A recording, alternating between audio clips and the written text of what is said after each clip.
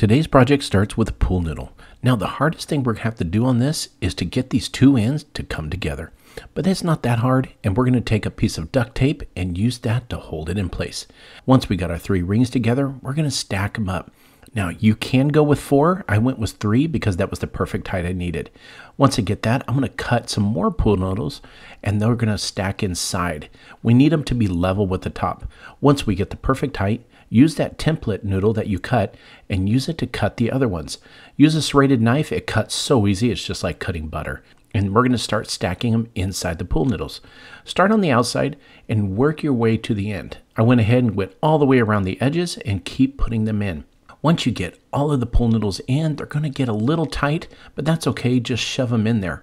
That is what's going to hold them in place. So when you get to the final ones, just go ahead and cram them down there. It's not going to deform the pool noodles or anything like that. Once you get that final one in, then we need to go back, make sure it's level on the top, and then we're going to go back to the same duct tape, and we're going to use that to cover up. Now you're going to start on one end and go ahead and slice your tape and put it on the bottom. You can wrap the tape around the bottom just a little bit. Go across the 3 pool noodles, across the top, down the bottom. This one I'm going to cut just a little bit longer. And I'm going to go ahead and wrap it around the bottom.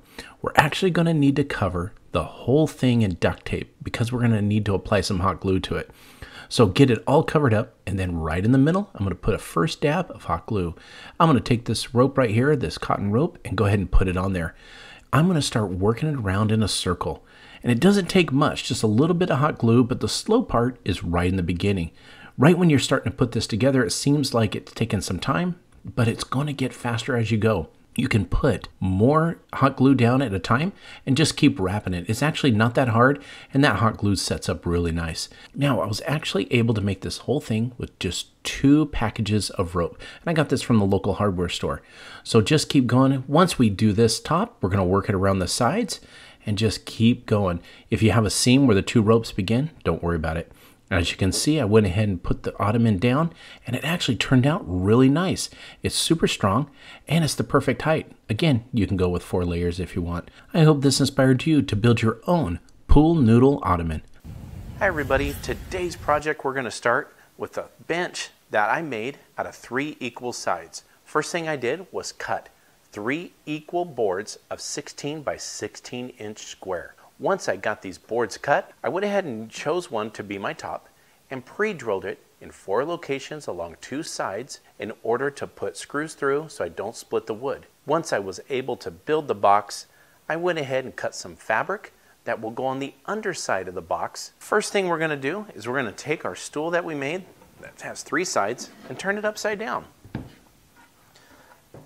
This is going to be the bottom right here, and don't worry if the sides don't look like they're straight after you screw it in. We will take care of that with a 4th piece of wood that will be our brace.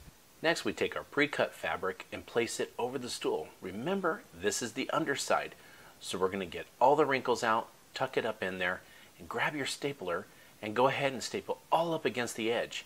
This board is 3/4 of an inch thick, so I'm using 1/2 inch staples, and it's going to work perfect. Nothing is going to stick out.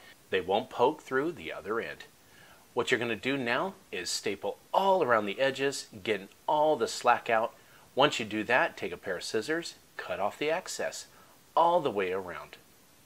Then we're going to take a 4th piece of wood, cover it in the same fabric.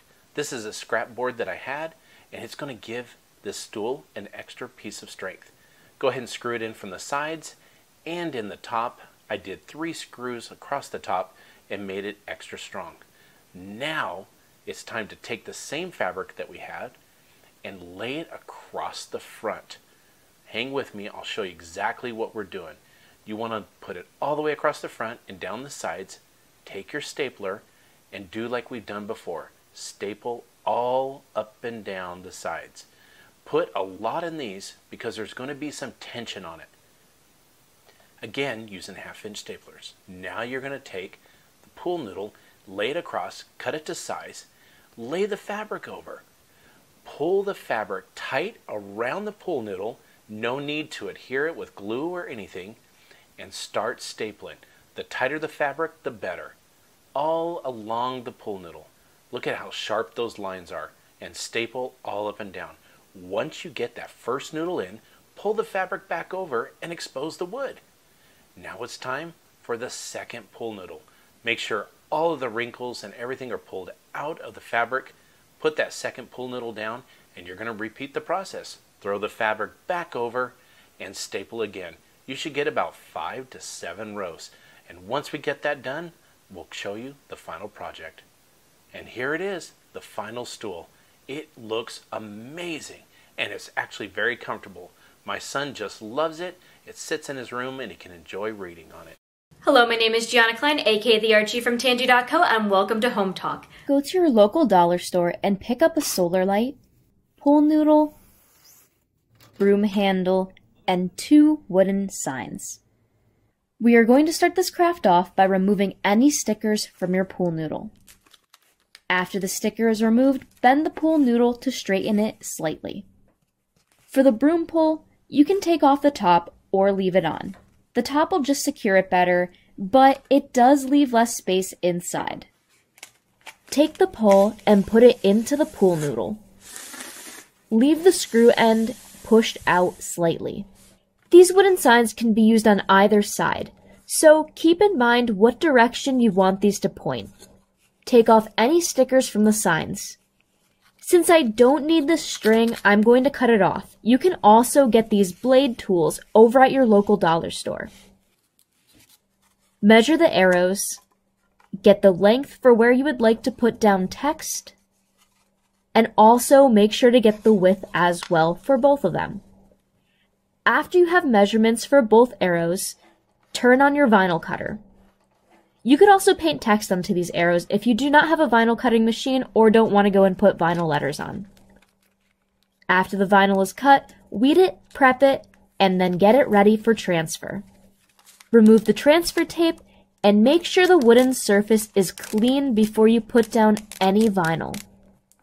Press the vinyl down and peel the transfer tape on both arrows. No matter if you choose to paint or use vinyl, make sure to seal the wood on both sides to prevent weathering. Use black spray paint on the pool noodle. You may have to go over it a few times and definitely make sure to do this outside in a well-ventilated area. Wait for the pool noodle to fully dry and apply glue to the light bottom. Put the light into the top of the pool noodle and make sure it sits well in place.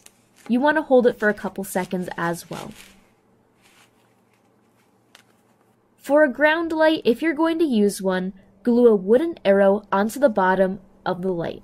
Hold it, and then tape it in place so it dries and sticks well. After the glue on your pool noodle is dry, take your wooden arrow and loop it backwards. Twist it around clockwise so the text is facing forward. Dig a hole outside and push the broomstick screw end into the ground. You can also actually screw this in place as well too to keep it in place better. Place any other lights that you have around the pole. Step back and look at your work. This light will help to point out this pesky step during both daytime and also nighttime. Thank you so much for watching. I will see you next time. Bye!